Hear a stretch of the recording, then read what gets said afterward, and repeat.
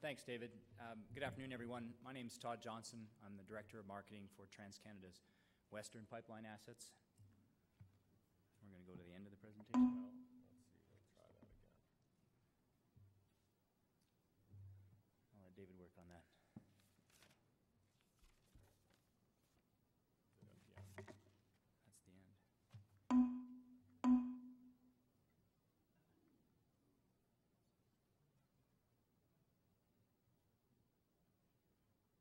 for help from our AV.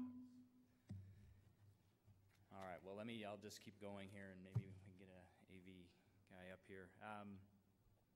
Look, TransCanada's been just getting active in the Rockies. We have a significant footprint of assets all across North America, 35,000 miles of actual pipe, but the Bison pipeline was our first project into the Rockies, and I'm going to spend some time talking to you about Bison and give you an update as to where we plan to go with Bison in the future.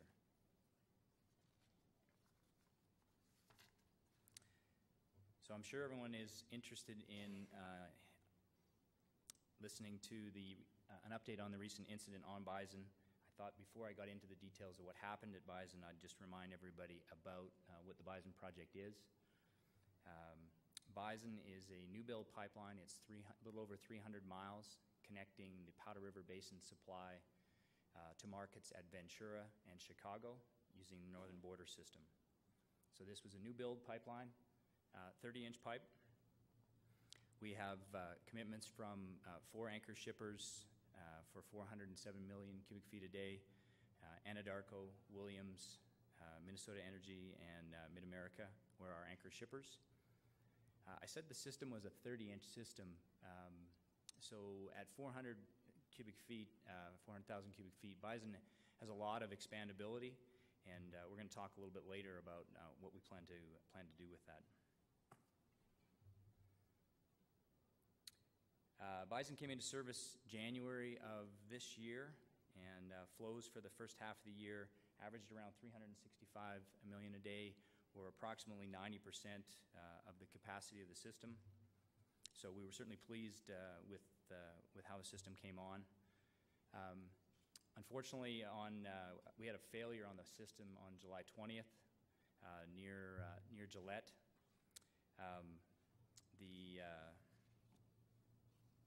And we've been working closely, obviously, with PHMSA since then to bring the pipeline back on stream. Let me just give you a brief recap of the timeline. So the failure occurred at milepost 16 on the system. Gas control in Houston detected the pressure drop. They took immediate action and shut down the system. There was a release of natural gas, but it did not ignite, and there were no reports of any third-party damage. Bison declared an event of force majeure to its customers on the 21st.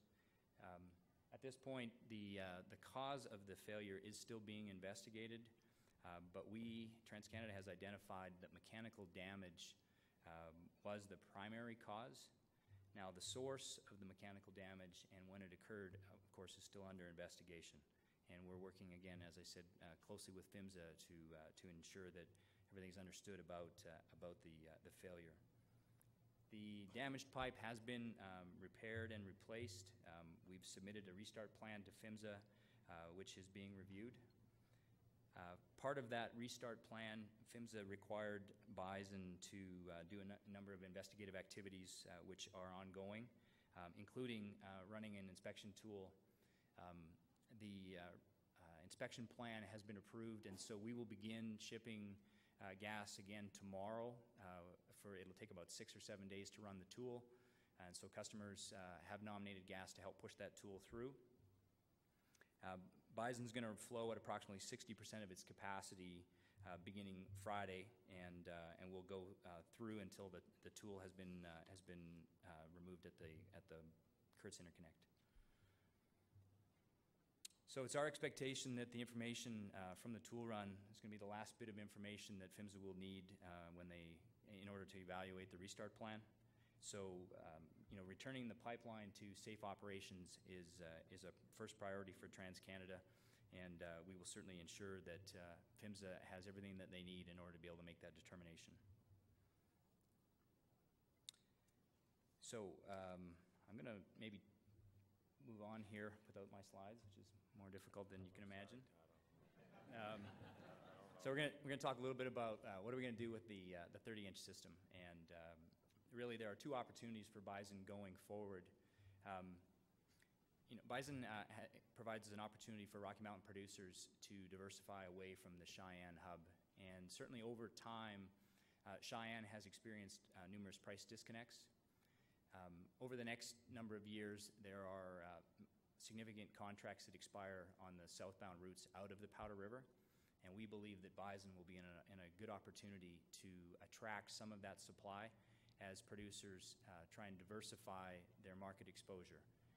So we will certainly be working closely with existing Powder River producers and showing them the advantages of tying into Bison and getting access to the Ventura and Chicago markets. Many on the panel have also talked about the additional resource potential that's coming out of the Niobrara. Bison also sits within that footprint, and we are optimistic that there will be associated gas available to the Bison system that would allow Bison to take advantage of that as well. The last piece that I will talk about is something that we like to call the Bison extension. Bison right now goes from Dead Horse up to northern border, but it is only 240 miles to extend that project down to Wamsutter and connecting in additional Rockies supply. Now, certainly today it does not look like in the short term that the Rockies is going to need additional takeaway capacity, but the Bison extension has the advantage of it being a relatively short build, 240 miles, somewhere between $450 and $600 million of capital, which would mean it would require a very low threshold to proceed and connect in that new pipe. So to the extent that the Rockies does need extra takeaway capacity, this will be a more bite-sized project that would allow us to take that gas north to Ventura to higher value markets. And if I could get to the last slide, there it is. If you've got questions. If you've got questions about the Bison pipeline project, please contact any of those that are on the slides, or I'll certainly be hanging around afterwards and be happy to answer your questions.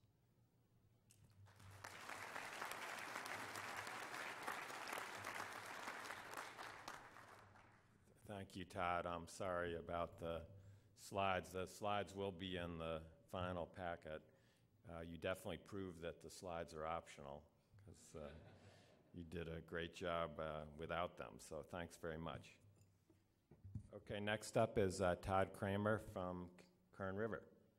Thank you. I'm hoping your presentation works. I do too. You know, given all the technical glitches and things that can happen, I'd like to say that was a very nice job, Todd, considering you didn't have slides to go over. But good afternoon. I'd like to also thank everybody for sticking around on the last day to the afternoon for our panel session. Glad to have you here and listen.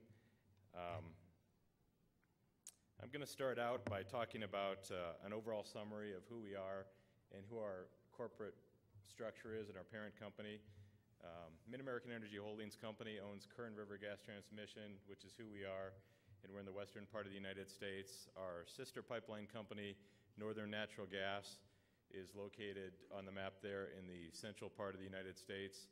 They also own the Pacificor Companies, which is an electric utility, Pacific Power in the states of Washington, Oregon, and California, as well as Rocky Mountain Power in Wyoming, Idaho, and Utah, and Pacificor Energy that supplies the generation and electric trading for those two companies, as well as Mid-American Energy, located in the state of Iowa, Nebraska, South Dakota, and Illinois, which is a gas and electric utility with about 750,000 customers apiece.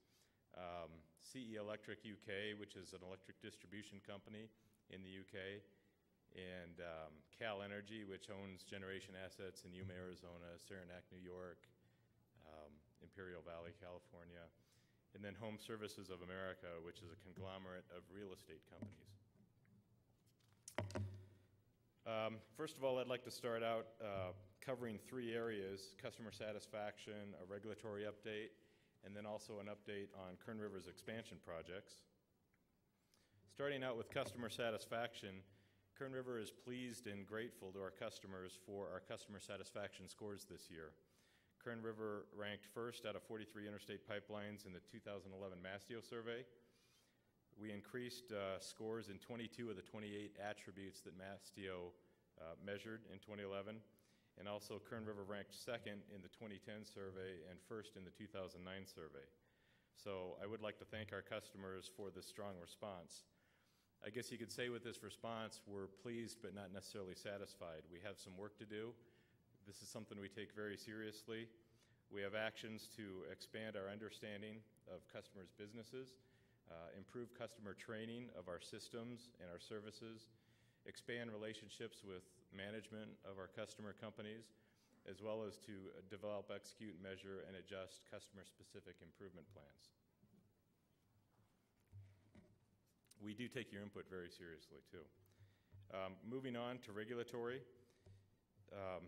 FERC issued a final ruling in our 2004 rate case, I said 2004, on July 21st of 2011 this year. And what it does is it finalizes our Period 2 rates on the Kern River system. As you can see, this is a list of our current rate structure, Period 1 rates, which is significantly lower, which aren't shown, significantly lower than what our rates were prior to the rate case.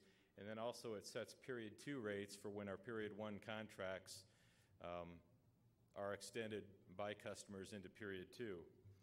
You can see with the rates here dropping, starting where they're at and dropping down even into the 20-cent or even the teen range, you can see that this level, our rates continue to drop over the years, and our rates are very competitive with other pipes leaving the Rockies. We believe that these rates, combined with our strong reliability record, really add or create a lot of value for our customers. Okay, on to the expansion projects. We're nearing completion of a major expansion project on our system, which we call our Apex Expansion Project. This project will expand our system by 266,000 decatherms a day with service to EnVent on the north side of Las Vegas. We are closing our Wasatch Loop, which is a section of unlooped pipe with 36-inch diameter, 28 miles of pipe over the Wasatch Mountain front into the Salt Lake Valley. We're adding 78,000 horsepower new compression at 4 locations, and we're restaging, I believe, 4 other compressors. We received our FERC certificate in September of 2010, as well as our notices to proceed. We're on schedule with this construction project to have it placed in service by November 1st of this year. The completion of this project will further strengthen our outstanding reliability record, and we're excited to get it into service. As you can see by this map and the pipeline route, there's a profile down at the bottom, and you can see that the map is very rough terrain. The project traverses mountainous terrain that's received nearly, I think it's received over 700 inches of snow in some parts of these mountains here over the last winter, so it's very difficult to get in and do the construction. Anybody calculating, that's over 60 feet of snow, so it's quite a bit.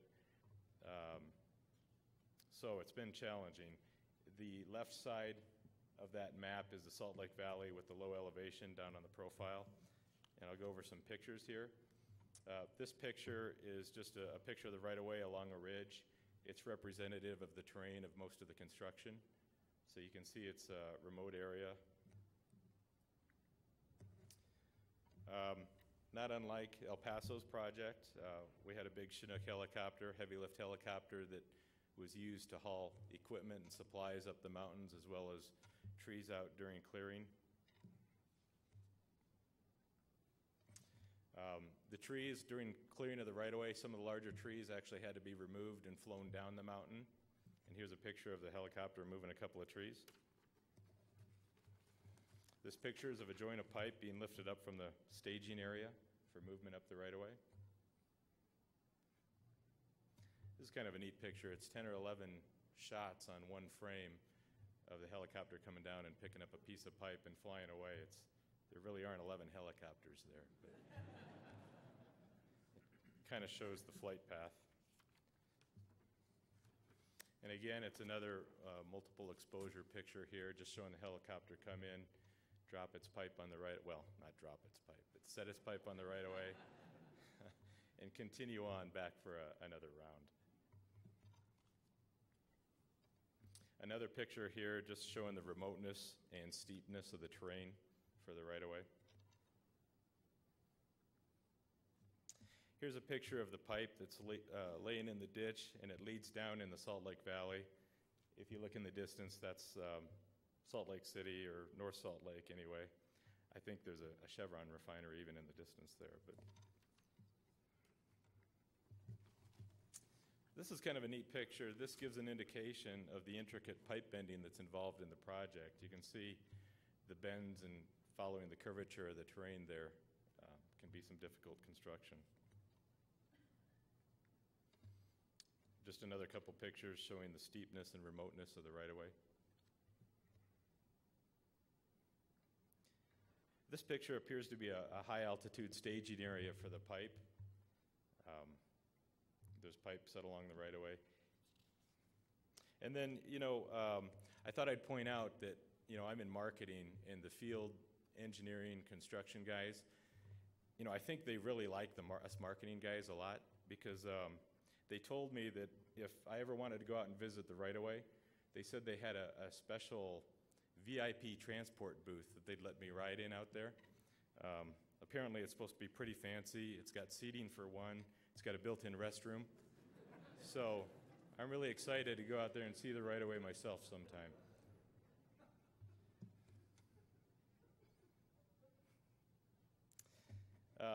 Another project we're working on is our Mountain Pass Lateral project.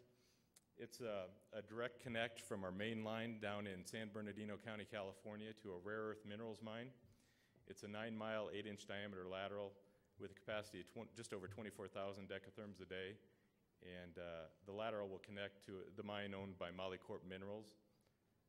We filed for our FERC certificate in December of 2010, and this project will be in service sometime next year. So we're excited about getting that project complete. Future expansion potential on Kern River. Kern River still has the desire and the ability to expand its system to California. To do that expansion, we will have to build approximately 76 miles of 36-inch pipeline to loop Las Vegas. There'll be a number of other factors involved. Obviously, the supply-demand, market demand for it is going to come into play, and the infrastructure up and down, upstream, downstream, for the expansion project, and a 3-year lead time. But we are ready, and we are willing to expand, and we do have the ability to expand again. Please contact me if you have any interest in a Kern River expansion or more capacity on our system. Thank you very much.